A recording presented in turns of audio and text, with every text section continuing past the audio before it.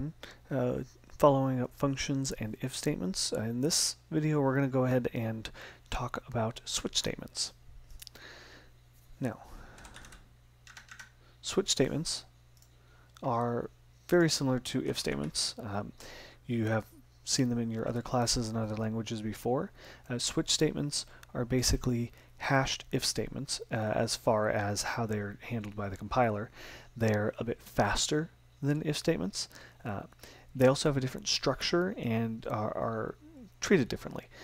Now in Swift there are a few differences between other languages that we're going to go ahead and go over here.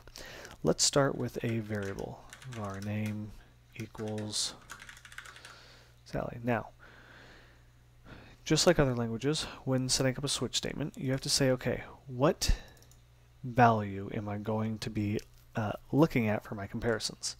And let's go ahead and we're going to say you're going to look at name. We want the switch statement to look at the name variable and check the different cases. And just like other languages, switch statements can really only be used to say, is this true? Does this match? Okay. So I can go ahead and in this case, we're going to say case Sally. So if name equals Sally, which it does, as we know, it's going to run this code.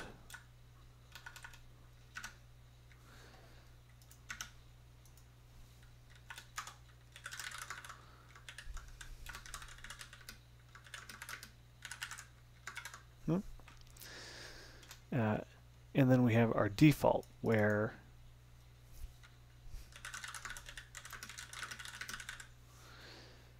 if none of the cases match, we will end up at the default.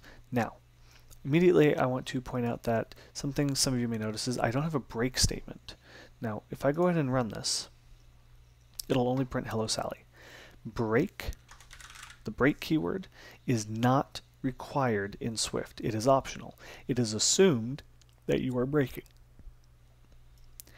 So I do not need that. I can have it if I want. Then the other thing you notice here is I don't have a break statement, yet I don't see fall through. Fall through meaning that if multiple cases match, it'll keep falling through to them. The break statement normally handles that in other languages. In this case, you don't need it. Now, Swift has something regarding fall through that is different than most languages, and that's that you can specify, I want you to fall through to the next statement. Okay?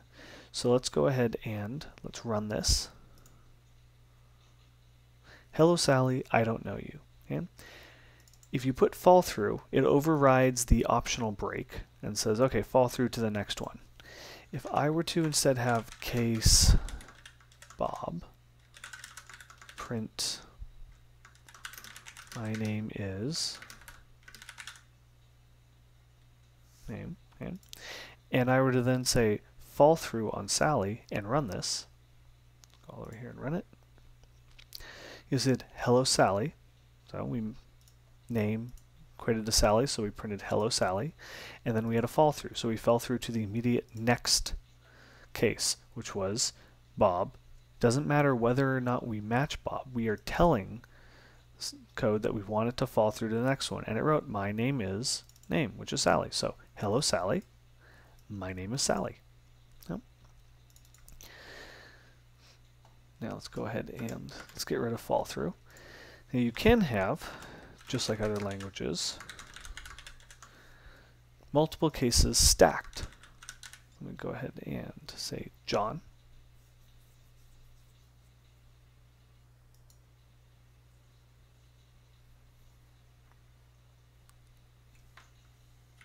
Not the right syntax. What it needs to be is, and that's the difference here. In other languages, you would go ahead and see it written as this if you wanted to stack multiple cases. In Swift, you actually go ahead and, on a single case line,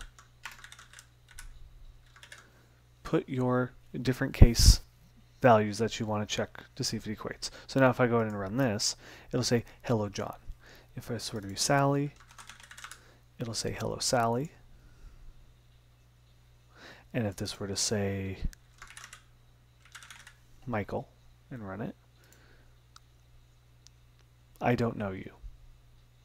Okay. Because here I could go ahead and say fall through. Okay.